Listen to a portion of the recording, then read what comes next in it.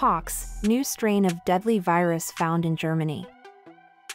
A new, more infectious strain of the potentially deadly Mpox virus has been found in Germany for the first time, health chiefs in the country have said. The Robert Koch Institute, RKI, Germany's disease control center, said on Tuesday the risk to the wider population was low, but it is monitoring the situation very closely and adjusting its recommendations if necessary. It said the carrier of the clade IB form of the virus was infected abroad but gave no other details, including where the case was being treated.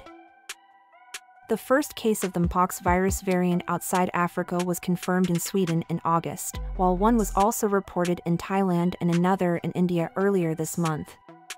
At least 1,000 deaths have been reported across Africa as of last week, prompting the World Health Organization, WHO, to declare the increasing spread of the disease a global health emergency for the second time in 2 years. Most of the cases have been recorded in Democratic Republic of Congo, DRC, which has seen a total of 5,399 cases and 25 deaths in 2024 up to September 15. Almost 800 cases of Mpox have been confirmed there in the past 4 weeks, according to WHO, but 18 out of 55 African countries are battling outbreaks of the illness.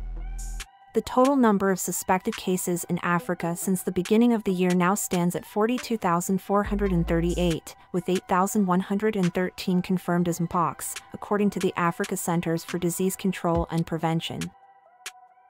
Mpox mostly spreads via close contact with infected people, including through sex. Common symptoms include a skin rash or pus-filled lesions which can last 2 to 4 weeks. It also can cause fever, headaches, muscle aches, back pain, low energy and swollen lymph nodes.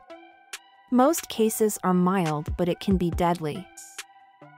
Earlier this year, scientists discovered a new form of the disease, clade 1b, that they said may cause milder symptoms but spreads more easily through close contact, which was traced to a Congolese mining town.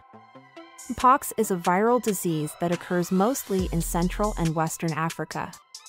It was first identified in laboratory monkeys, according to the U.S. Centers for Disease Control and Prevention, CDC.